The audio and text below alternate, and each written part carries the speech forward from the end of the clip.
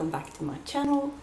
Today I'm doing the spoiler tag, and I was tagged for this forever ago, it feels like. I've kind of fallen behind on my tag videos lately, mainly because I didn't really do any in June. I was just focusing on different videos. I did like 2 readathons, for instance.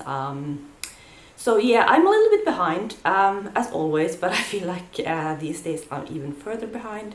So for those of you who have tagged me, I haven't forgotten. I intend to do all the tags eventually.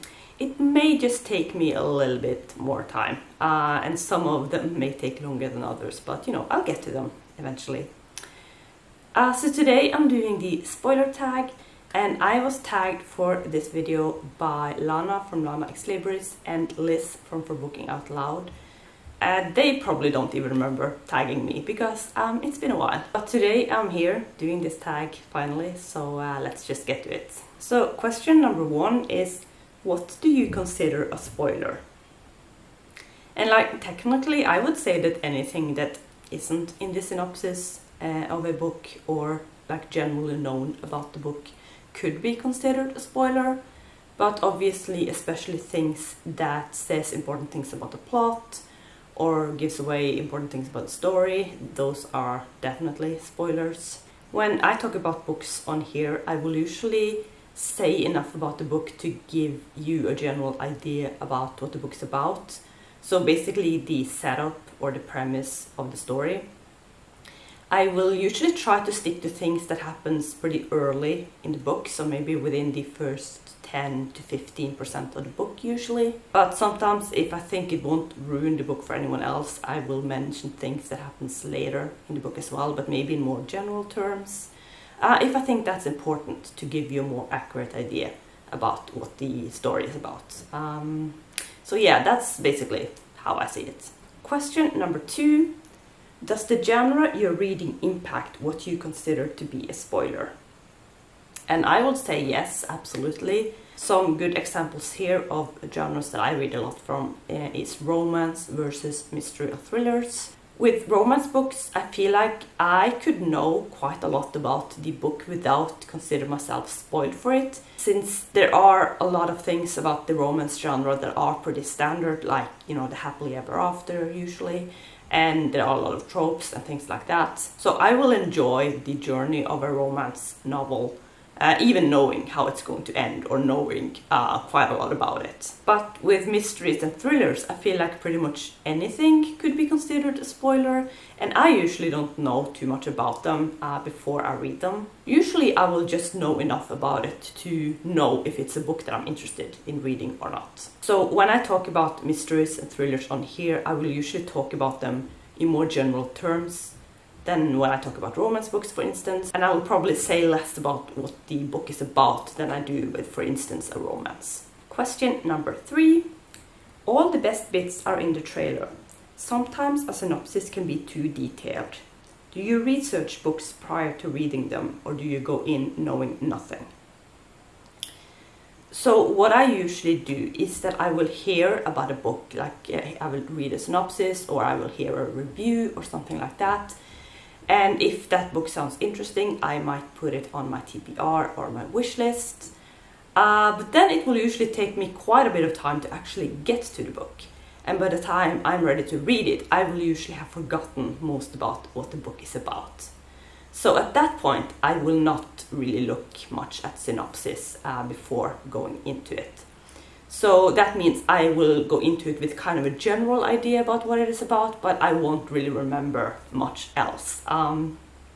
So I guess in that way I do usually go into books pretty blind. But of course I also do TBR videos on this channel, so I will usually briefly at least look at the synopsis of a book before I film TBR videos, just to give you a general idea about what the book is about.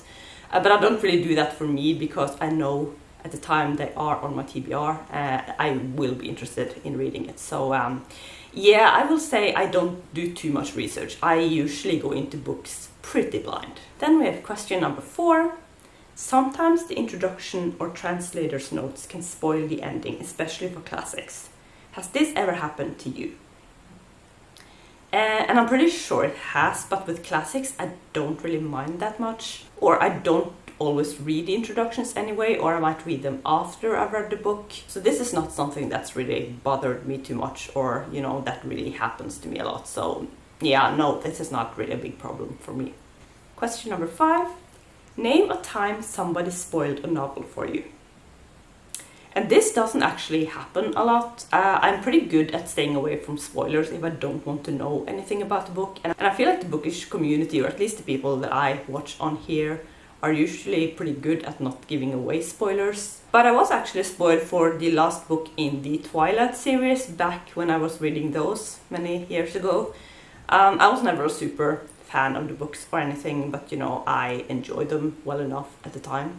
So, you know, I was reading them, and then I'd read the first 3 books, and it took me a little while to get to the 4th book. And before then I was actually spoiled for the 4th book. And what I heard about it made me not want to read it. So I didn't. I never really got to the 4th book in a series. I never really felt an urge to read it. And at this point, I am pretty sure that I never will. So I guess I will just never finish the Twilight series, which, you know, I'm perfectly fine with. Question number 6 is, have you ever spoiled a novel for somebody else? And I mean, maybe. I might have spoiled a book for someone, but I've never done it on purpose. That I can say for sure. Unless, you know, the person actually wanted me to spoil the book for them.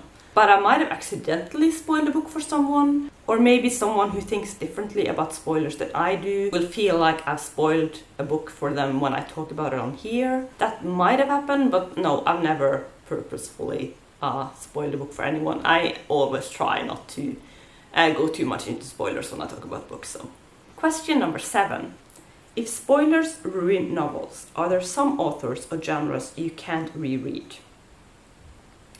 And I want to say no, but there are some genres I'm less likely to reread. And again, I have to mention mysteries and thrillers for genres that I don't normally reread from, but I have actually done it. Though it had been so long since I read the book for the first time that I couldn't actually remember anything from it, so yeah. I also have a really bad memory when it comes to books, which is why I will often reread, you know, the first book in the series maybe before I continue on to the next book.